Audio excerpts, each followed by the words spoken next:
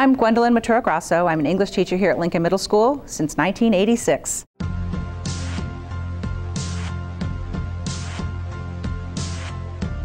America needs more STEM-focused young people to choose a college and career path. If our country doesn't start funneling more young people choosing a STEM career, all those folks out there that are retiring, there's going to be nobody taking their place.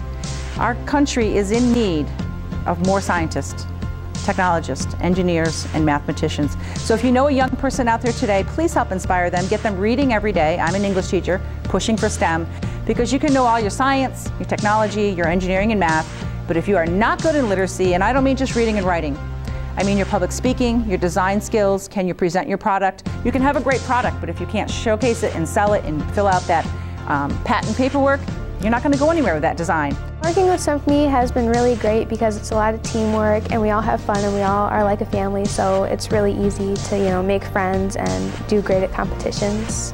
It's been really fun. We've done lots of different projects, so we've got to work with lots of different kids and do really interesting things. This grant money has helped to inspire an incredible change in our club.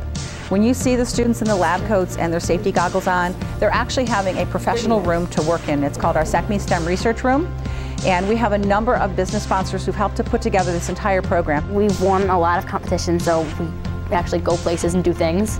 We got to meet a lot of new people. I approached two of our science teachers here in my building, and I asked them, well, what could we do to help inspire more scientists in our own building?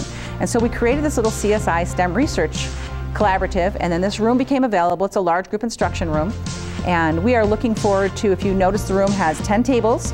We have 10 iPads from last year's Educational Foundation grant, so what a way to put them together.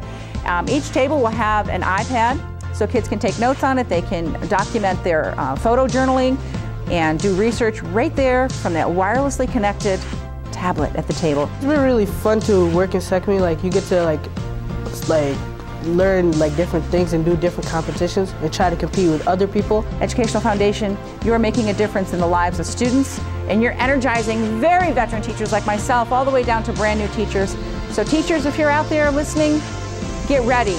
Next round of STEM grants could be a theme. Maybe you'll pick a grant that's already out there and retool it for your school, or maybe you have a burning idea that you too want to write a grant for.